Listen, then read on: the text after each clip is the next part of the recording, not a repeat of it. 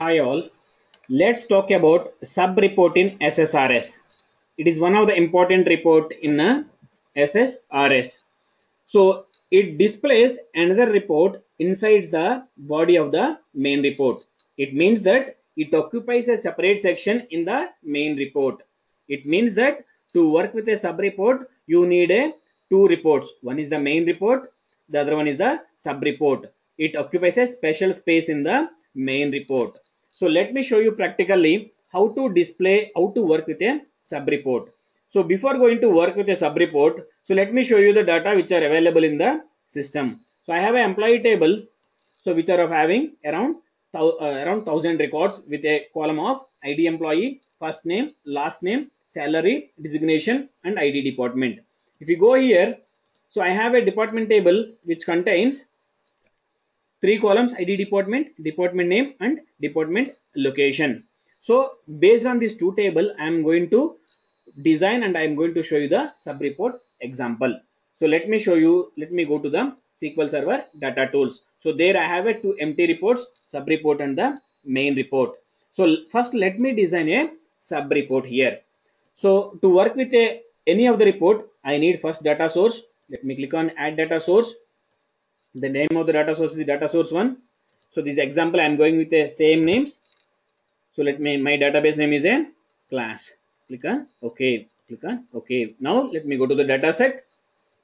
So here I am going to take it. Yeah, before going to the data set, let's create a parameter.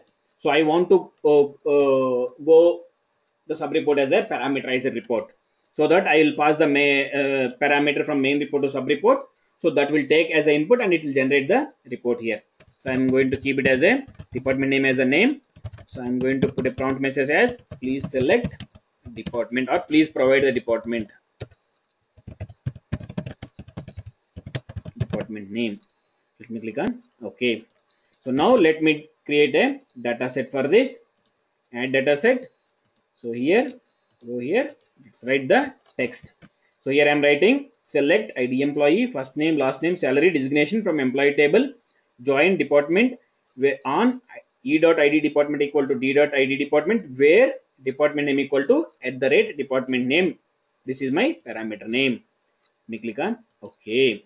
So now I created a data set. Now let me design a very basic report, table report. I'm going to keep it as a here as a first name, last name, salary. Let me add one more column. So I'm not concentrating more on the report formatting and all. I'm just going with a very basic report stuff. Okay. So this is my sub report. I'm going to decrease the size of this window as well, so that looks little better when I go in the main report. Okay. Yeah. So this is my report. Let me see how it is working. Yeah, let's click on the preview. So there you can see the report functionality perspective. Yeah, it is hitting the database to give it.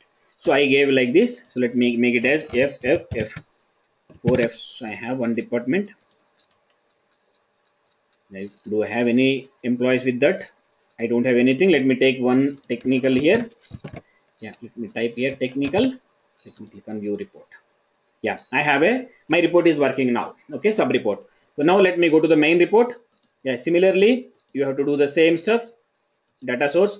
Here I don't have a shared data source. That is the reason why I'm going with a embedded data source. If I have a shared data source, I can go with it. Okay, click on OK. Okay, now let's go to the data set. So I might need to use a similar kind of data set only. Okay, but there is a small change here. So I have a query, but there may be a change here.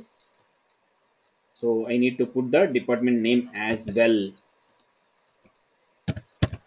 Otherwise, I can go with only this. Let me do this. Okay, yeah, let me go here. So I am going very simply here. I don't need a department location as well. If you see, okay, click on refresh fields, click on OK. So now let me go to the design section, go to table, where here I am taking as a ID department, here I am taking as a department name. Now where can I put that sub-report? Okay. Now in this section I am planning to put as a sub-report here. Let me make it as bigger one, this one, so that my report will fit here. Okay, this one. Now here I need to add a report item as a sub-report. How to add? Right click here, click on insert. What are all the stuffs I can insert? You can see here. You can insert text box, line, rectangle, and all. Okay. Now let me go to the sub-report. So here I inserted my sub-report. So let's right click on this. Now go to sub-report properties. And one of the condition here is that sub-report also should be in the same project. I cannot call the report which is there in the outside of the project. Now here I need to select the report name. My report name is sub-report. And do you have a parameters? Yes. So even my sub-report can be with parameters, without parameters. But to show you a complex example, so I have created sub-report as a parameterized report. So that is the reason why I am in the parameter section now. Click on add. So here name of the parameter is department name, and what value do you want to pass? I want to pass department name from the main report. Let's click on OK. Now, so here I can write some hard code values. So employee details or employees. Okay. Now let me go to the preview section. If you understand very clearly here, so here I will be getting the technical wise. So department ID is one, technical department name. Here I will be getting all the technical department related details. Here in the support department, here I will be getting all the support related employee details. Here like this. So if I add any style here, let me add some bold here for my stuff so that it will be very easy for me to understand. Okay. Now let me come here. Let me go to the preview here.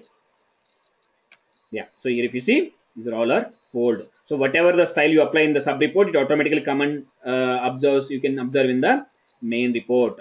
So this is how my sub report works. If you come here, so there is a department all FFFF.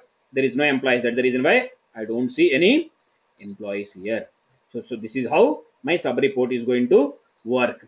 So that's it. Please keep watching our videos and subscribe, and please share your feedback. Thank you.